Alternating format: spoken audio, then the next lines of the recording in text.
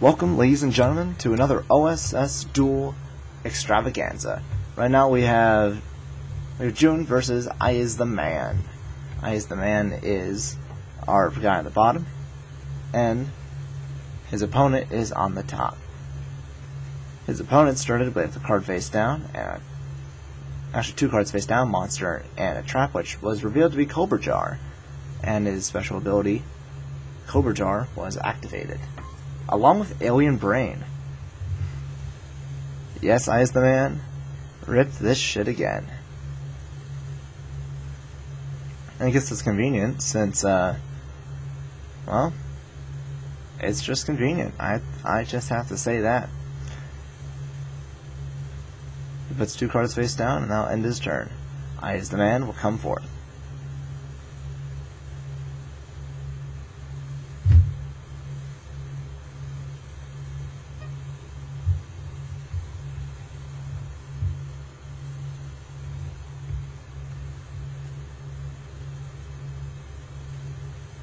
And now Iistheman will wait. It's only the fourth turn, and he is under 650 life points. That's not a good start. We have Supply Squad, we have a card face down, and we're just trying to figure out what is happening next.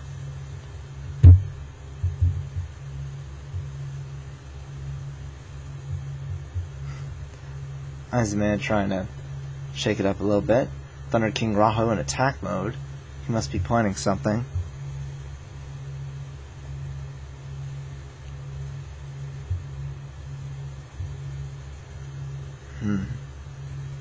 What could he be thinking? Yep, it looks like Zjun he'll take game one. Which actually, now that Iistheman thought about it, we have seen this reptile deck a lot. And not gonna lie, it's a good deck, and there's good generic support.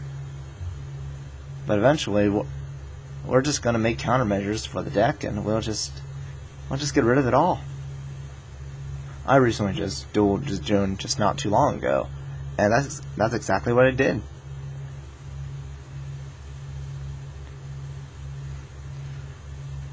But that's the issue about using one deck too many times. But of course, even having a rotating deck of 4 cards, rotating decks of 4 can also be bad. So there's plenty of stuff to go around. Iistheman had a complete pass on his turn, except of course for that monster face down and a spell and trap face down. It's Zjun's turn. This is game number 2. Jax's Icon's thrown down. He'll get rid of a defense draw. A second alien shock trooper comes out. He's going to attack. Panaki the Waxing Moon was that card face down. And during the end phase, its ability will activate. If this card is in the graveyard because it was sent there this turn, you can add 1 black wing monster from your deck to your hand, except Panaki the Waxing Moon. And he's going to bring out Chris the Crack of Dawn, along with the special summon of Gale the Whirlwind. And we have Offering of the Snake Deity just ready. And only Chris the Crack of Dawn is remaining, because its effect, it cannot be destroyed by spell. And ho! The second Gale the Whirlwind. Just right there. He was just ready for that. One step ahead of Zjun. Maybe Iistheman can turn this duel around. Gale the Whirlwind will attack the weakened Shock Trooper, and Chris will bring down 1900, bringing Zjun down to 5,750. They're both about even. Their field and hand powers about the same. And really, anything can happen. We have a monster face down, and a card face down.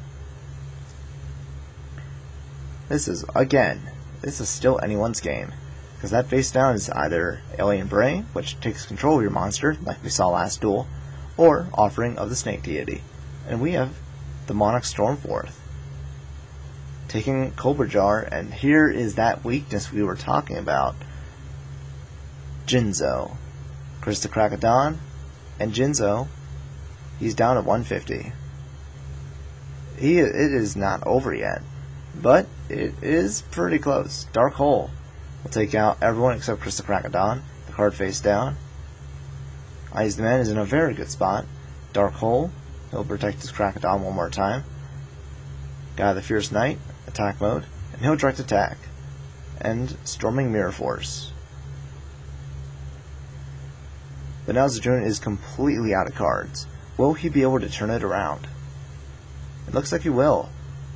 For now. Evil Dragon Anita. Even if he's going to destroy himself with his own effect, it's better that Iistheman goes down with 3,700 than 6,400. Charging Gaia again, the direct attack, and the second game goes to Iistheman. Both now I think have good countermeasures to each other's deck right now. But now we're going to go into the final match.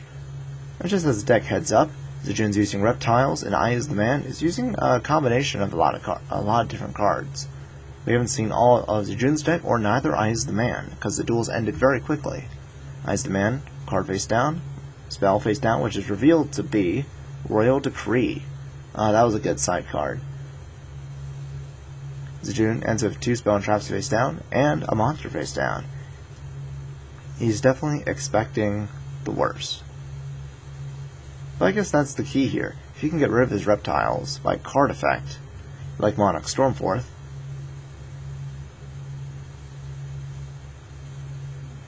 he's going to tribute that. He's going to tribute his monster. He's going to summon out. Alright. Ambitious Gopher. He's going to direct attack. 2,400, it's taken away.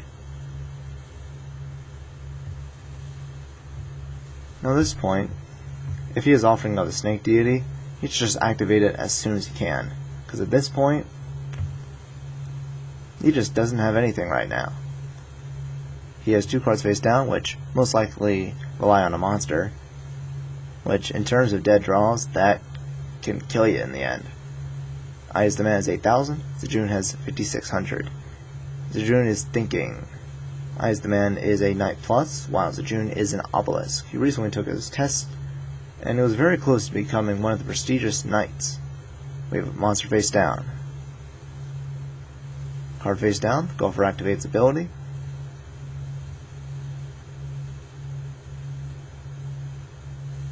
And the ability is negated.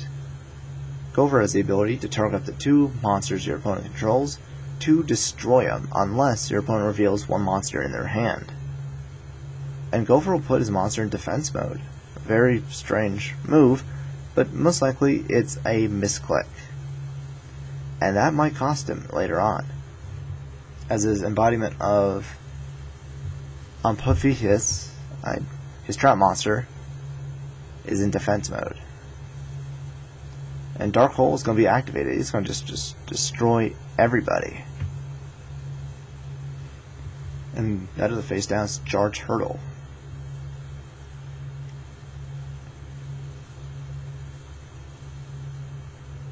But will Iistheman continue with his turn? And he will. He'll summon Gale the Whirlwind. He'll direct attack. 1,300 is down. Zjun is down to 1,300. Iistheman does not want to leave. Attack of the Waking Moon. Ability activates. It's going to bring out another Whirlwind.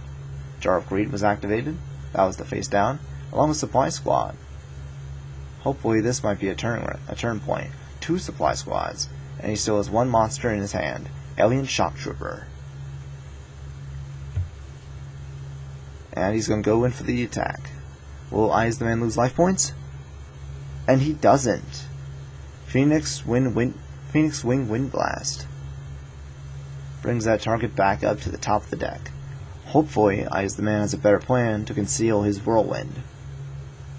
But he doesn't. Oxened Dragon and Gale the Whirlwind are just going to keep coming at it. Zjun is down to 1,000 life points. Zjun draws. He draws his Alien Shock Trooper. And at least what he can do is he can attack his Gale. That's the first time Iistheman has lost life points, 600 to be exact. And if Iistheman can put down another monster, it's game. Or maybe he's just going to prolong the suffering. And he's going to go into attack. This could give the Zjun exactly what he needs. 2 cards were drawn. The Zjun draws 4 cards in his hand, 2 supply squads, and a 3rd supply squad's thrown down, along with Alien Shock Trooper and Solidarity. This duel just turned perhaps for Zjun's favor. Looking at Iistheman's hand, this 3rd match may go to Zjun.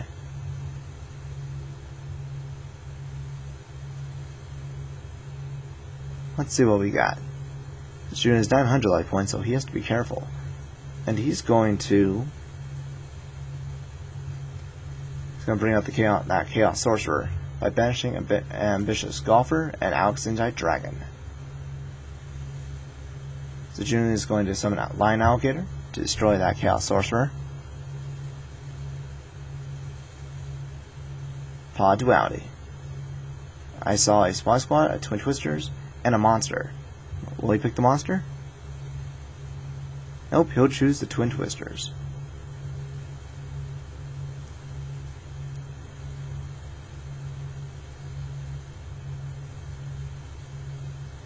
What to do, what to do.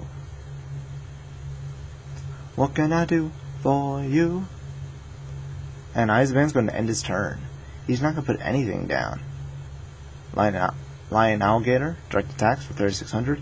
Iistheman is at the point now. If he does not bring out a monster, it's game. It's over. Iistheman has 3 cards in his hand. Could he bluff with that new card he has face down?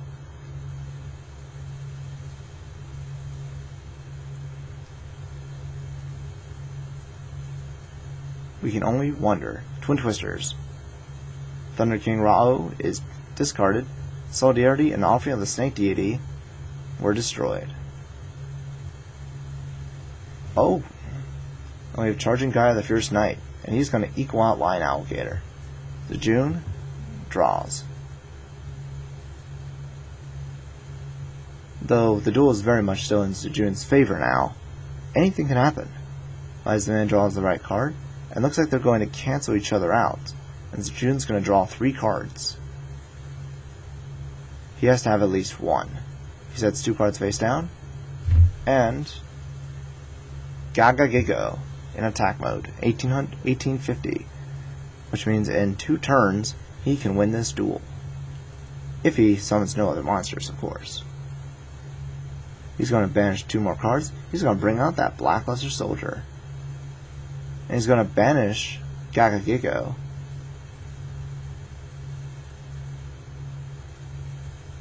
And he's going to just take out all his cards in his graveyard. He's going to summon Evil Dragon Anita.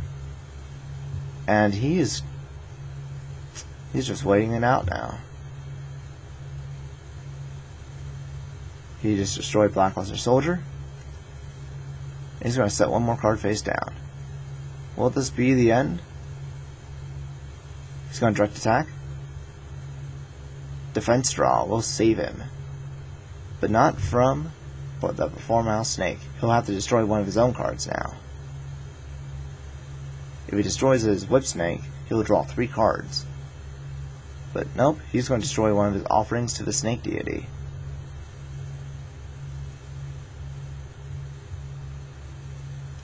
And the Seal Board Calcos is out now.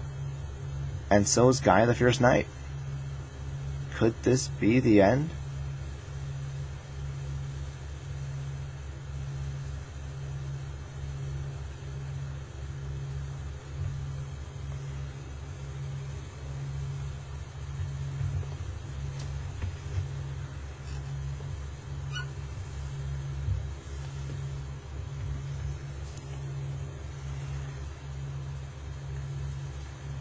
And looks like we have a ruling set up from Iistheman, saying that his whip snake is not actually on the list of allowed cards. This is very interesting and could result to disqualification. No, I have no clue. But whip snake does flip the attack and defense to possibly save the blow.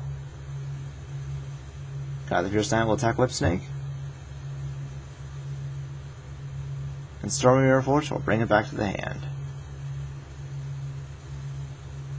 He's going to end the turn. And the winner will go to Zjun with 900 life points to spare. Thank you for watching, and we hope you're here for more.